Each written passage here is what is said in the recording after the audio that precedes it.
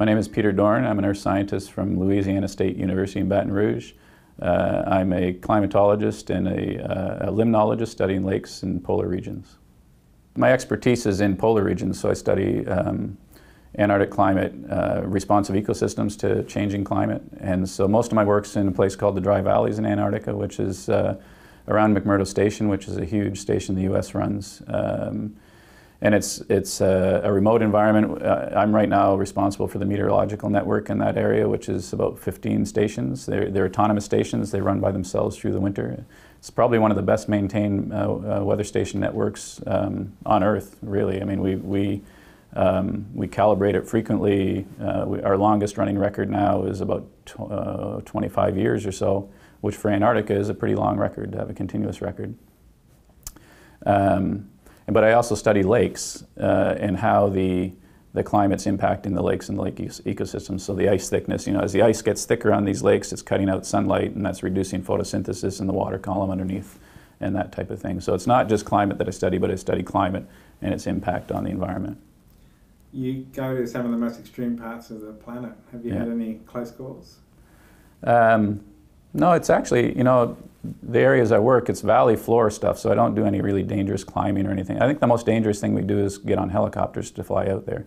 And it's kind of a decadal thing, about every 10 years there's some kind of helicopter incident. And so I always warn my students and stuff to make sure you're dressed properly, because if you go down, you want to be prepared. So I work in the Dry Valleys, which is one of the coldest and driest areas on Earth. And it's called dry because there's no glaciers there, but we get snow, and the snow melts and glaciers melt and form lakes in the bottom of the valley. And so for years I've been looking at that as a model for not modern Mars, but what Mars was like in the past. And so we have these ice-covered lakes that are probably we imagine on Mars that they may have been the last vestige of life on Mars. That we have the saying that the last swim of life on Mars was an ice-covered lake like the Dry Valleys. So as the lakes evaporated and Mars cooled, left behind deposits that now these rovers are going up to look at. And so it gives you an idea of what to look for and what's the evidence that life was there. The big thing now are these deltas, that the rivers flow down into the lakes and leave deltas behind. And now the Curiosity rover that's up there right now on Mars, they're finding these ancient deltas. And so, some of the work I've done in the past on these deltas, looking at carbon isotopes and whatnot, could actually give some clues to what that evidence that they're finding is telling them.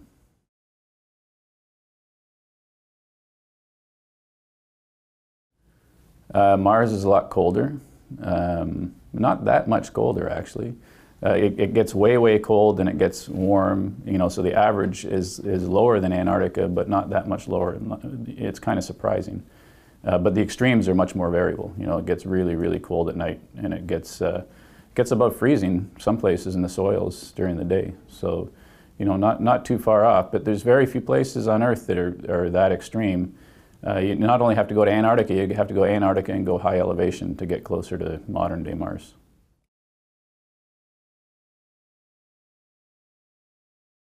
In the polar regions, we're really on a knife edge between melting and freezing in these areas. I mean, in order to have lakes, you have to have melt at some point, and so the summers have to get warm enough for liquid water to form. So because of that, a warm summer is a huge difference between a cool summer. You get waterfalls coming off of glaciers, and you get the lakes rising up because they don't have any outlet. So you do notice the climate quite a bit more, because it's right there in front of you. You get these gushing hydrological systems that turn on with these warm summers, and then you get cold summers where almost nothing happens. So you really notice the difference because of that shift between freezing and melting. So yeah, you do see over the long term there's a visible change that you can see. And here, warm summer, cold summer, they sort of blend together. You don't see the differences that much. You see the physical changes in the Antarctic because of the freezing, because we're right at the freezing point. You see the difference.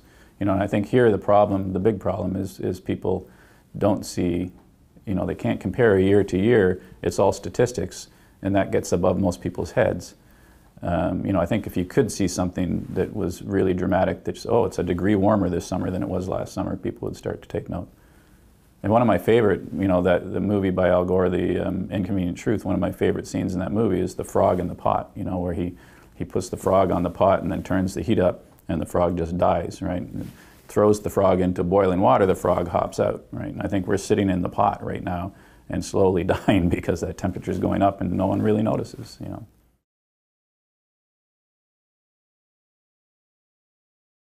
We published a paper in 2002, I believe it was, and it showed that most of the paper was on our dry valley environment, so it showed that the dry valleys had been cooling over a period of about 16 years. And then we got together with a climatologist named John Walsh, who was on the paper as well, and looked at the continent, the whole continent, to see how it was changing. And you know, there's not many meteorological stations on Antarctica, and they're spread out. You know, it's actually kind of ridiculous that there's so little, the very important continent, and we have so little meteorology on the continent. But what we did was we mapped out where it was cooling, where it was warming. And what had been done previously was there was just a sort of arithmetic average of all the stations.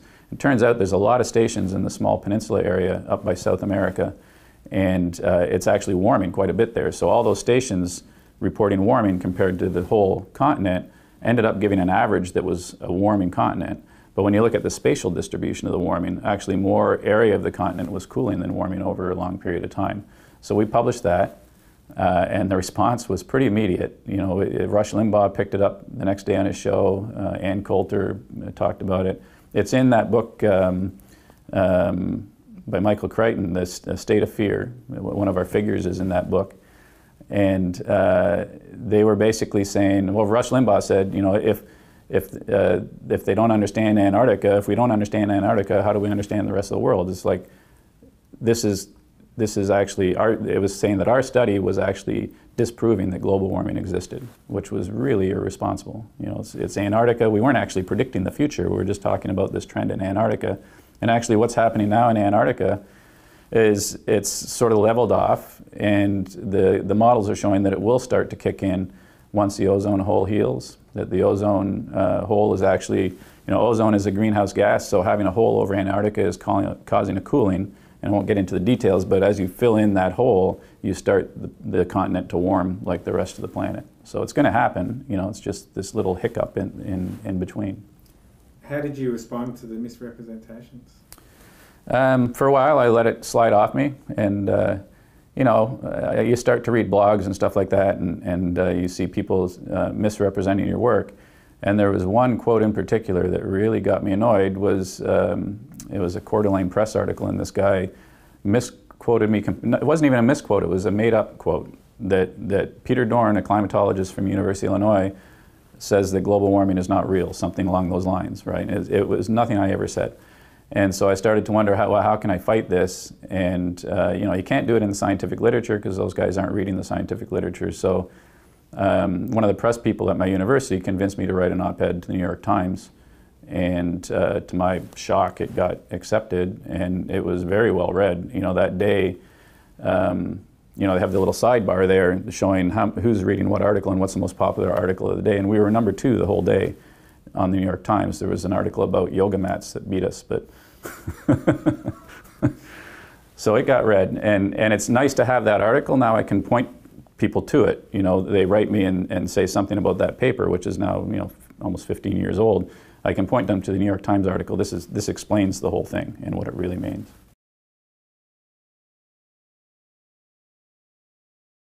My main bread and butter is the actual science, but I'm really interested in the perspective and communication of science. So I teach earth science, and I taught a course for a number of years to first-year students. And one day I read this statistic about the public opinion in the U.S. on climate change and how many people thought that humans were responsible, and it was disturbingly low. You know, it was, I think at the time it was 58% or something like that. And so I wondered, well, how would my students respond to that? And I did a little anonymous questionnaire, and they were up in the high 90s, you know, mid to high 90s. And so there was this real dichotomy between, you know, what these intelligent young people understood and what the general public understood. And then I had a student who was looking for she was sort of pawned off on me, and she was looking for a project, and I thought, hey, well, let's do this as a questionnaire. It's an idea I had back in my head for a while. But the problem was coming up with the database, of people, because we're at AGU, and AGU, you can't just ask them to give you their membership. That would be a great way to do it, but they just won't do it. Although one idea I've had for here is you could set up a booth maybe and have people answering the questionnaire. You get maybe 20,000 responses potentially. So our database for our survey came from this book. There was no digital copy, so we had to cut the back off the book and then feed thousands of pages through a scanner and do optical character recognition and build up a database. It took a few weeks. I had an undergrad paid to do that. And then we sent out the questionnaire and got the response back that way. There's a couple of key questions. One was, is the planet warming? And more people obviously agree with that than the second question, which is, are humans responsible for that?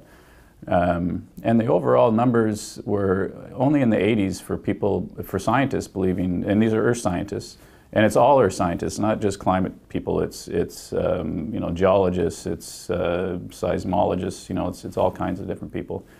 And the response was in the 80s for are we responsible, are humans responsible? And that was a little lower than I thought it would be. But then you start picking apart the data and you start looking at what's their expertise. And it turns out that the people that are publishing climate scientists, the real experts that self-identify themselves as climatologists, that's 97, I think it was 98%. It's a small group. You get down to only about 100 people that are in that expert group, but they are overwhelmingly in support that humans are causing global warming or climate change. I try not to use that term, global warming. I like climate disruption as a new one that seems to be more descriptive. I think the wording was significantly raising global temperatures. Yeah. So that was interesting. And there's a couple of little tidbits in there that were fascinating. So the meteorologists were largely against the idea that we were causing global warming. And that one I can't quite explain, except potentially, meteorologists deal with short-term phenomena, and they're not climatologists. And they'll have the argument, well, it's hard to predict the weather 2 weeks from now. How can we predict the weather, 30 years from now? And it's the wrong perspective, right? We're not trying to predict whether it's going to rain in San Francisco on June 15th, 2025, right? We're trying to predict the global average temperature or the regional average temperature over a long period of time. The group that had the most doubt that humans were causing global warming, and it was very low, I think it was in the 60s, was the petroleum geologists, the people that study oil and oil reserves. And that one, for me, is not too hard to figure out. They're getting their funding from the oil companies, who are not really big supporters of this idea that we're causing global warming. What was the response after the paper came out? There was varied response. I went into this, it's kind of biased, but I went into it knowing that yes, there is a broad consensus that science believes that we are causing this, right? I have no doubt of that because I'm a scientist, I'm involved with this, and I talk to people, and I know there's a very small percentage. But there were actually, I can't reveal specific people that responded or names. There were a few names that surprised me within the community that were on the negative side. There was a broad response. There was overwhelming support from colleagues that knew what was true, was that we are causing this, and that there's a broad consensus. There were people, and still today, many years later, there's still people picking apart the technique, the actual survey. They say it's a self-selected survey, and even some people that I respect their opinion would say, well, I'm not going to trust those results because it's a self-selected survey. You went out and you collected these names, and then you sent everyone on that list an invitation to respond, and they chose whether to respond or not. And so they're saying that biases the results. But I don't know how else to do it, and our number, 98%, is very close to other surveys that have been done and other approaches using completely different methods. And it's all 97, 98% is what it comes down to. So I think it's right. Regardless of whether it's a self-selected survey, I think it's right. So the negative criticisms, there was the specifics of the technique. I think there's a lot of people that just didn't like the results, and so they wanted to bash it based on they didn't want to believe that there is this consensus. There was criticism that it was a small group of people, and the response to the survey. We got, I think it was 20, it was close to 30% response we got. And people that don't really understand these types of surveys say, well, that's nothing. Well, that's huge, you know, to get that kind of response. You know, these are very busy people. I was actually amazed we got so many people responding. And then when we broke it down to different categories and we get to our expert group and we only have 100 people, and that's been one of the points of contention is, well, there's only 100 experts but it's out of tens of thousands, you know, people we ask. So, and we're boiling it down to finer and finer groups. And then the wording was the other one. The wording in our question was criticized. The word significant was big. And so we use this word significant. To scientists, significant is used all the time. You know, a significant response. It doesn't necessarily need to have statistics attached to it. It means overwhelmingly, almost certainly true. You know, so people really picked apart what does this word significant mean. But I think everyone that responded to our survey, because they're all our scientists, they knew what significant meant. I did not have much personal attack against me or my student. But like I say, it's still going on today. You know, I think, what are we, 4 or 5 years removed from the study? And I still get emails almost monthly, you know, someone picking apart the survey. I had one guy recently, he wanted to joint publish a paper in EOS because he found some errors in the study, which were actually not errors at all.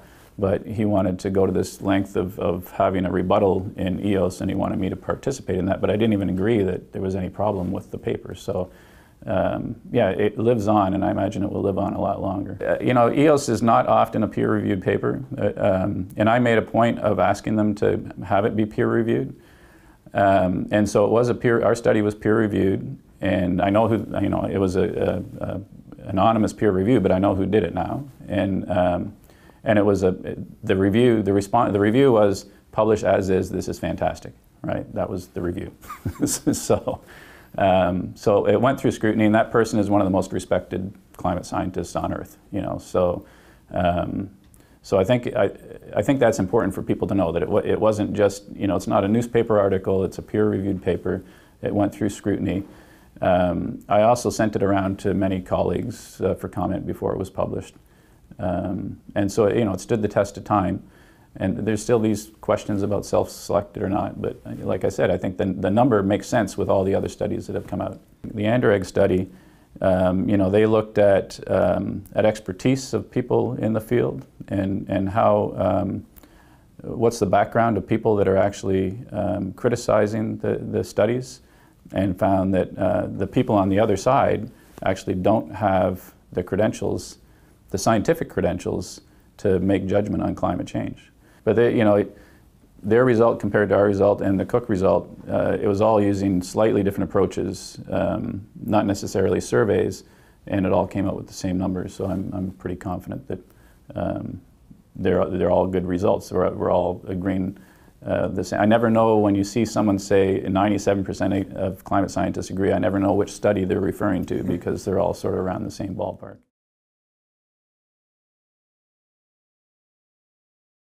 I don't know about Australia, but in the US, there's a machine. There's a machine, a right-wing machine, I'll just be blunt, that is disinformation, you know, and for whatever reason, and I believe that there is some incentive behind oil industry funding to certain parts of the right, but, and it's a cultural thing too, that, you know, it's almost become uncool in the Republican side to believe in global warming. You know, that's their party line. They've decided that's their party line, and they're sticking to it. And it's almost become, there's many people that love to argue, and they just want to win the fight, you know, regardless of the truth. The truth has been lost. So unfortunately, those people have loud voices, and they have outlets for their information. You know, they have radio shows, they have books, they have a whole television network in the US devoted to this disinformation. And so their message is getting out there, and a lot of people get that, and they read it, and they view it. And so I think it's a lot of confusion, and it's being intentionally put out there by certain factions of the right wing. There's certain arguments that humans aren't causing the CO2 is one argument that is so easy to disprove. You know, that we have chemical signatures in the CO2 going in the atmosphere that are clearly tied to humans. You know, the carbon-14 in the CO2 is caused by fossil fuels being put in the atmosphere. You can actually do a budget of how much we've thrown up there. And so that's easy to disprove. The one that's harder is that CO2 is actually causing the warming. But again, you know, you look at the IPCC report recently, it was actually the one before last, where they showed modeling of what the temperature would be with and without the CO2, and it clearly is having a huge impact. You know, and those models are done without any preconceived outcome, and they're run multiple ways with different inputs and different boundary conditions, and they always come up with the same answer, that the greenhouse gases are very important, you know, and we can show it. I don't know how much more we have to do to prove that there is a consensus. It seems like a silly argument at this point, you know, that we've proved it over and over and over, and clearly there is a strong consensus. You know, it's time to take the next step, whatever that is.